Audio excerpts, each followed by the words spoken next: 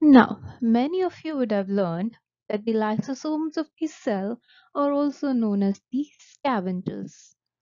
Do you know that they are actually recyclers and not just scavengers? Let's dig deep into it and understand what the lysosomes actually do. Just like bricks form the basic units of a building, the cells form the basic units of a living organism. When you view cells using an electron microscope, you can see that each cell houses a wide variety of organelles that are connected together through intracellular networks. There are various organelles in the cell such as nucleus, ribosomes, rough endoplasmic reticulum, smooth endoplasmic reticulum, mitochondria, Golgi body, and lysosomes. It is the lysosomes that we will talk about in the further slides. When you look at a cell through an electron microscope, you will see that the lysosomes are irregularly shaped vesicles. They are not always round like you see in this picture. They are usually irregularly shaped vesicular organelles, and in one cell you can see hundreds of them, and they function to keep the cells clean. Each individual cell has hundreds of them. These little planar cells or lysosomes are also known as the scavengers of the cell. And that is because they provide an intracellular digestive system that allows the cell to digest substances such as damaged cellular structures, food particles that have been ingested by the cell, and unwanted matter such as bacteria. So inside the cell are these lysosomes. There are many other organelles within the cell. The cells continuously are exposed to outside particles such as food and bacteria, and there can also be some old damaged structures within the cell. And all these waste products are digested by the intracellular digestive system provided by the lysosomes. Because they get rid of all the waste materials within the cell, they are also known as the scavengers of the cell. So the waste materials such as food particles are taken inside the cell by means of special mechanisms known as phagocytosis. And the waste material is then broken down by the lysosome. That is possible because the lysosome contains digestive enzymes, and these enzymes help break down the larger food particle into smaller micronutrients. And later, these micronutrients are taken out of the cell into the circulation where it can be useful for the living being. So for this reason, the reason that the lysosomes don't just break down the particles and act as a scavenger, but they also help in breaking down the particles to useful substances that can then be reutilized by the body. So for that reason, they're also known as the recyclers of the cell. This is a description of the structure of an individual lysosome. Each lysosome, like any other cell organelle, is housed within a membrane, and inside the lysosome are a multitude of enzymes which are hydrolytic enzymes. There are almost 40 different types of hydrolytic enzymes that function to break down various waste materials into micronutrients. Few of those enzymes and their substrates are listed here. For example, the ribonuclease enzyme within the lysosome helps break down RNA of the cell, and the deoxyribonuclease helps break down DNA, whereas the phosphatase helps break down phosphate esters. The glycosidase helps break down complex carbohydrates.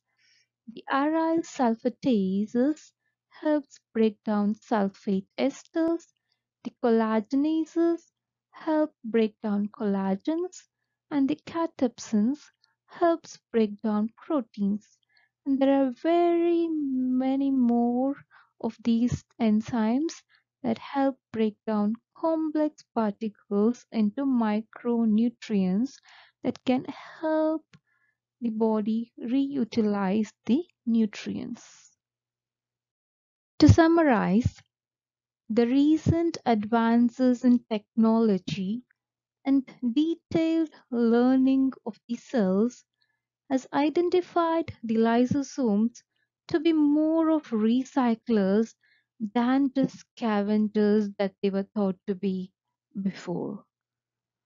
The lysosomes engulf large substances and break down the macromolecules such as proteins, polysaccharides, and complex lipids that are present inside the large substances such as waste particles like food and damaged cell into their respective micromolecules such as amino acids in case of proteins, monosaccharides in case of polysaccharides, and free fatty acids when it comes to complex lipids. These micromolecules such as amino acids, monosaccharides, and free fatty acids are then transported out of the lysosomes into the cytoplasm of the cell via specific exporters that are present within the membrane of the lysosome.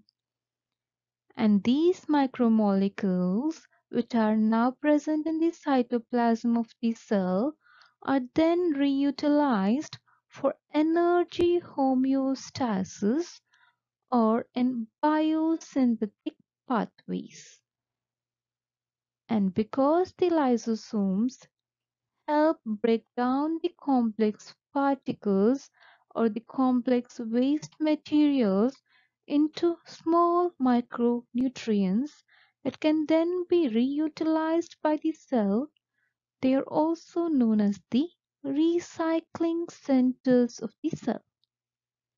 There are a few rare conditions where a lysosomal enzyme may be congenitally absent, that is, may be absent in a child right from birth, and this is mostly due to genetic reasons. And because the enzyme is absent, the material that the enzyme normally degrades gets accumulated within the cell, and that leads to lysosomal storage diseases.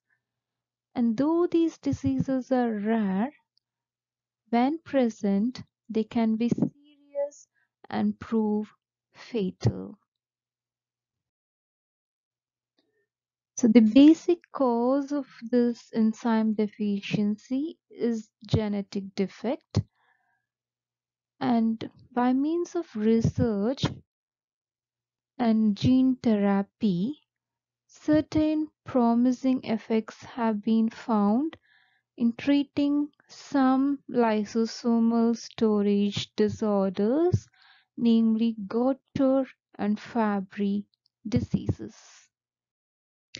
Here is a list of the lysosomal storage diseases and the proteins or enzymes that are deficient in their respective diseases, and a list of the materials that get accumulated because the lysosomal enzymes don't break them down.